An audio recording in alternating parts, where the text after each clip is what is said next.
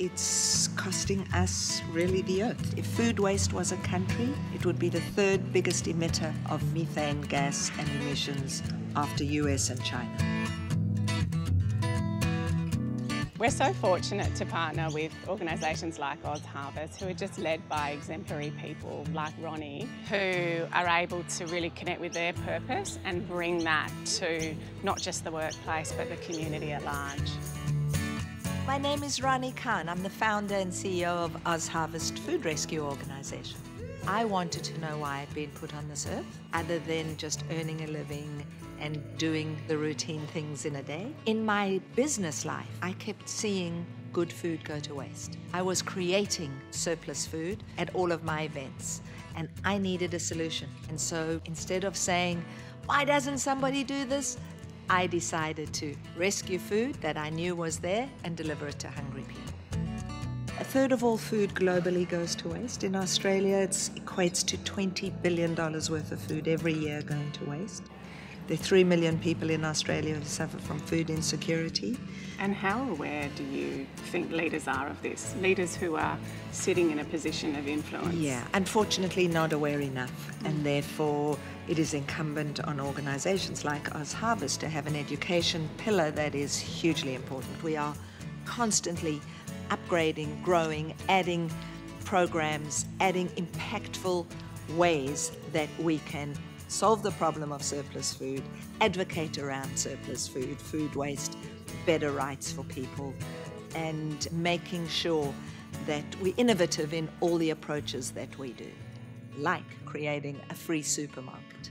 Actually, everything we've done has been innovative, taking fresh food that nobody was dealing with and turning it into a wonderful commodity.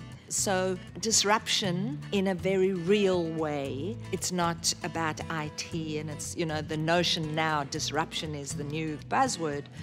I didn't know I was disrupting. I just knew that there had to be a better way. The biggest asset that a person brings to any leadership is the connection between their head and their heart. And the work that Maximus is doing in the corporate training sector is hugely important. And if we can add value to that, and we can bring more leaders into the community that connect their head and their heart, which means that their business is doing the right thing, but for the right reasons. That business is profit, both to the shareholder, to the community, to our country. And so I think that if we can bring any value to that, and Maximus bringing us this mutuality, it's a beautiful partnership. It's really hard to manage the balance. It's hard to put the time in to really connect with your true authentic self, your purpose, what you're driven by. True leadership is actually managing, running the organization with that balance of acknowledgement, of purpose for the cause of what your business exists for, but understanding the value that it can give back to the wider community, and role modeling for the people who work around you. The truth is, we are all leaders, every single one of us. We are just leaders without a title. And that's what I want every one of my staff to be. I want them to take responsibility. I want them to understand how important they are to our business, because once they do, then they are living in their true meaning. What I really want to do is put us out of business. And in order to put us out of business, it means that the 3 million people who suffer from food security need to have the capacity to look after themselves. So it means they need a job.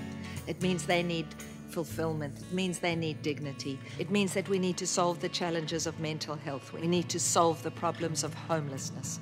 So my magic wand is, let's fix the problems and concentrate on growing healthy in body, healthy in spirit, healthy in mind people who can fulfill themselves, because when you're fulfilled in yourself, then you are rich enough to give back.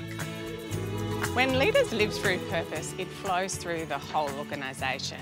It changes the way people turn up to work, why they turn up to work, and it results in a much more performance-driven environment.